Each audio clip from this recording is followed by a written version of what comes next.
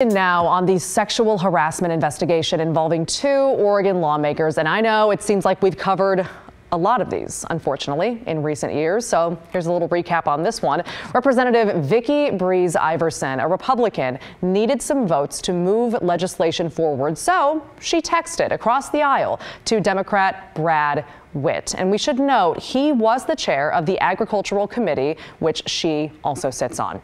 She asked him for his support on a bill in that committee, but he declined. So she pushed the issue, and he responded with this text: "We probably need to go for a beer sometime."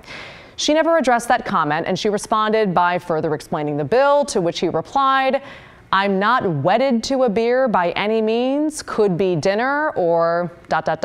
question mark. Breeze Iverson texted back, "Or what?" To which Witt wrote, "I've made two offerings. If you want to meet, find something better than dinner or a beer."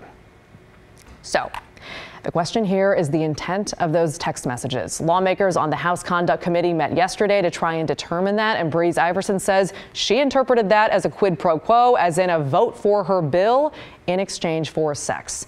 Witt denies that. At yesterday's hearing, he apologized, and he just said he wanted to schedule a meeting with her outside of the office to talk about the issues they were having on that committee. I sincerely regret the distress that my text message may have caused the complainant in this matter. I would never want anyone to feel uncomfortable around me, and I am deeply sorry that my message was misunderstood. Never, not now, and not when I texted, did I intend or expect my words to be construed as lewd, salacious, or in any way inappropriate.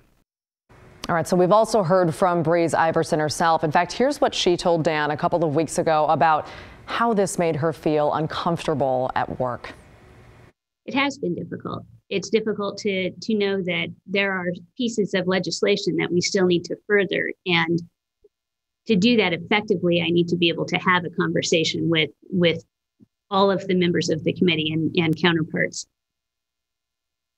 There is a certain amount of anxiety in knowing that I need to ask permission for something of the chair of a committee when it comes to just furthering legislation, and knowing that when I asked that chair for something as simple as consideration of a vote for a piece of legislation that I was trying to get across the House floor, that I was responded to with all these options that had nothing to do with the legislation.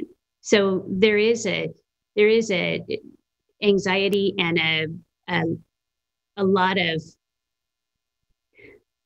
of extra mental effort to get through a process that is already difficult.